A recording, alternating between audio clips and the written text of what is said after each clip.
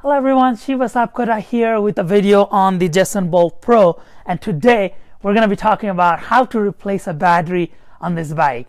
I hope you haven't had to replace your battery yet given how recent this bike was launched, so I hope the battery is still good. But I wanted to make this video because a lot of you have asked about how do you replace the battery once the battery dies out and you can no longer charge it. How much does it cost? Is it complicated? What about the warranty? So you guys have asked a lot of questions on my previous videos, which brings me to a good point that if you are new to my channel, my name is Shiva Sapkota. I make technology videos covering a wide range of technologies, including Tesla and e-bikes like this Jetson Bolt Pro. So I have a lot of videos in my channel covering this bike. I'll put a link below for the playlist so you don't miss anything. Please check those videos out. I cover a lot of, anywhere from unboxing, range test, answering top questions to accessories. Also answer a lot of questions in the comment sections about whatever folks are having problems with the bike, if they want to know the spec about the bike, and so on. If you like what you see today, please consider subscribing to my channel. Don't forget to hit a like button for this video and turn on the notification so you don't miss any of my future videos. If you're a returning subscriber, welcome back. Thank you very much. I appreciate your time. I recently reached out to the manufacturer of this bike and they told me that the batteries are not covered under that 1-year warranty. I was a little shocked to hear that, but they were saying that the reason they don't cover the battery is it totally depends on how you are storing your battery, if you're overcharging the battery, and so on. So that is the reason they say that they don't cover battery on that 1-year warranty. But they say that their goal is to get people riding so that they might help you out in case you are having a drastic battery issues, to reach out to them and they will try to help you out. I asked them what the cost was to replace the battery, and they said that the battery currently costs $149.99 for the bike, which is a little surprising because the bike costs $300. So, the battery is going to cost you half of what the bike cost. It was a little strange.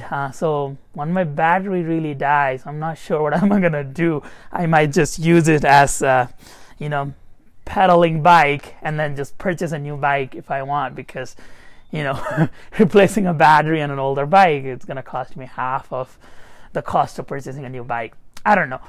Typically lithium-ion batteries like we have here in this bike last anywhere from 1 to 2 years and even more depending on how you use it, how you store it. That's why on one of my videos I recommended you store the battery in a room temperature. Do not overcharge it. Just watch when you are charging. So things like that you can do to conserve your battery. For this specific battery, they estimate 300 to 500 charging cycles is when the battery will go bad and you might no longer be able to charge the battery. But a quick disclaimer before we start today's video.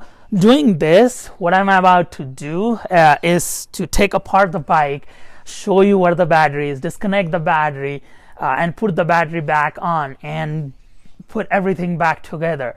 That is probably going to void my warranty for this bike. So if you're going to do this at home and replace your own battery at home, consider that that is a risk and I take no responsibility for that. My goal here is to just show you what is inside the bike and show you every step of the way how you can replace the bike and make it as easy as possible so that you know what to expect when your battery dies and can no longer charge.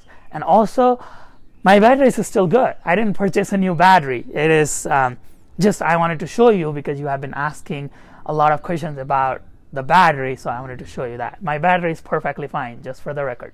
Before we get started, you need the following tools. Phillips head screwdriver, a wire cutter, just in case we have to cut the zip tie inside, couple of zip ties in case we want to do cable management after we cut those cables, and then a couple of sharp items such as a toothpick or a thumb pin or something like this, a little bit longer but sharp, because we're gonna want to take these caps out, and these rubber caps are very stubborn, so you need something very sharp to be able to take that out. So now I'm gonna go ahead and just remove the rubber cap from all of the 7 rubber caps. So to remove this rubber caps, just use a sharp object like this thumb pin here, and then kind of push it in and try to take it out where enough of this exposes. So right here. So this is what this cap looks like. Could be very stubborn, but if you use a sharp object like this, it should come out. And here inside is your screw that is exposed now, where we can use our screwdriver to remove it. Now that I have removed all of those plastic washers, I'm just gonna take my Phillips head screwdriver and then go into each of these 7 holes and take out all of the screws. Just be careful of how big your screwdriver is, because the holes are pretty small and you might have to try a free screwdriver for it to fit. You can also use your drill, but I figure I would just want to use my screwdriver. I just removed all of the screws, the 7 screws from around this bike. Now we can safely remove this cap. But be very careful, because there is your charging port right here, and there is going to be a cable that is connected to the charging port. So be very gentle when you remove this.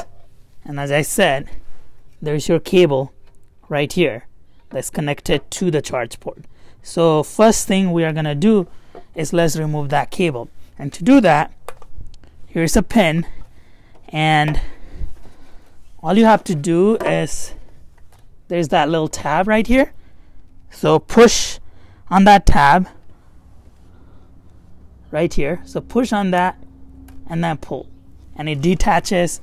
Now we can move this cable out, but it gets stuck right here. I don't know why they did that, but it gets stuck and I don't want to damage this cable. So I'm going to remove the cap, but put it a little bit closer here and not totally take it out, because as you saw, this gets stuck right here.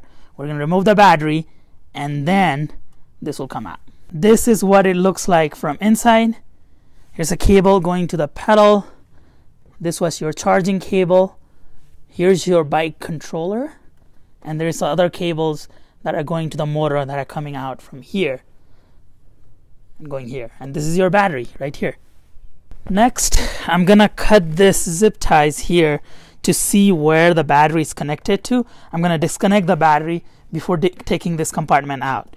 So for me to do that, I'm gonna need to get rid of this zip ties. So one is out. So right here is your main battery connection. I just traced that cable. So the yellow black is your battery connection. I'm just gonna remove this, pull this out, and now the battery is disconnected. And then let me see if I can, yep. So there's that cable, and then the battery charging cable. So both of the battery cables are out. There are only 2 connections to the battery. If you look at it here, I don't know if you can see it from the camera, but right here there are only 2 battery cables. So I disconnected all of them.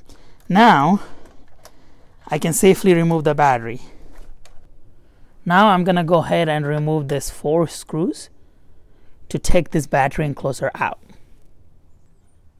I have removed the 2 tabs that were securing the battery, and now this is your battery right here. This is all good to go, and you just swap the battery, put it in, and put everything all together. So let's do that. So here is the battery. As I said, there is the main power, and then this is the charging cable. And just pay attention right here, it says no user serviceable parts. So this thing is the whole battery.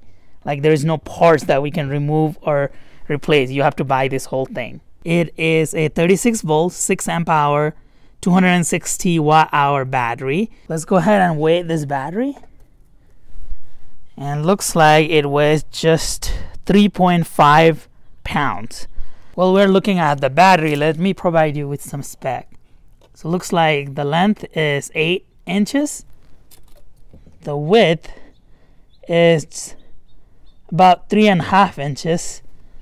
And then the height is close to 3 inches, not quite. This is what it looks like without the battery. Here is your motor cable right here, and then the rest of your controlling cables are coming from here. Let's put it all back. Imagine that you just bought a brand new battery, and now this is how we're gonna put it all back together. So let's set this battery down here, nice and secure.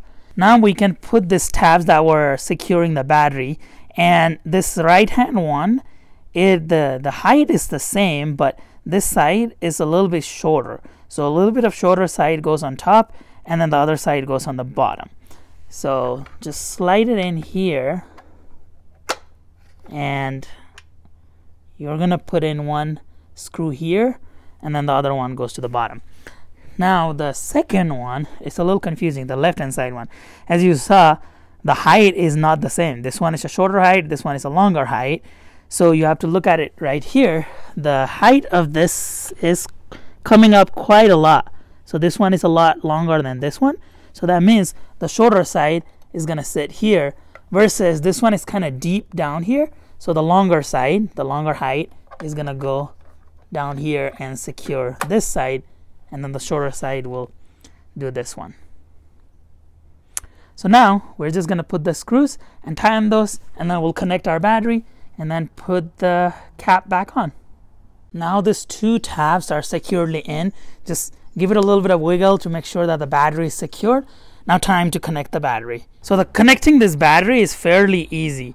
If you look at right here, there is one round edge and then there's this other square edge. Just match it here. There's one round edge and then there's one square edge. So I'm just gonna put this battery and then push it in. So once you push it in, it's nice and secure. Just tug these cables here, and we're ready to put the cap back on. So I realized that I secured everything and I forgot to fish this wire, the charging wire, through the battery port. So what I'm gonna do is I'm just going to put it through here and then put the cap back on. I don't see any issues with that, but if I run into any issues, I'll let you know. Now it's time to connect this charging cable. So this is the cable. Just face this notch towards the top and then put it in, and your charging cable is secured in place. After you have connected the battery and before you put the cover on, just press on this power button to make sure that your battery is connected. If you see this green indicator, that means your battery is connected and you're good to go. Before putting this cover back in, just make sure all the cables are tucked in and they are underneath this tab, so that when we put the cover, they're not hanging out outside of the cover. So just make sure that is happening. And once you have secured everything, just put the cover back on, and we'll follow the same procedure we did when we took it out. Make sure everything has been sealed properly here. So nice and tight seal everywhere. Now let's put the screws. So one thing about this rubber caps, they are directional. You see the angle here is facing this way, so you're gonna do the same with the rubber. Is you're gonna put it in the hole and make sure they are facing the same way as the cover is angled. So in this case, it goes like that, and then here, since it's angled up, we're gonna want to put this side up angle that way. So like this. Well, that is it for today's video. I hope you found this video helpful. If you did, don't forget to hit that thumbs up button. Comment below your thoughts about this bike, or any other questions you might have about the battery, about any aspect of this bike, accessories, things like that. Let me know in the comment section. I really appreciate all of your engagement in my previous videos. I love reading your comment. I love answering your questions. It gives me going. Your support really means a lot to me, so that I can continue to grow my channel. I have a lot more videos coming on this bike, but you can also comment below and let me know what other videos you would like me to make on this bike, or answer any questions you might have. If you enjoyed today's video and you are new to my channel, please consider subscribing to my channel, turn on the notification so that you don't miss anything in the future. Thank you very much for your time. I'll see you in the next video about this bike.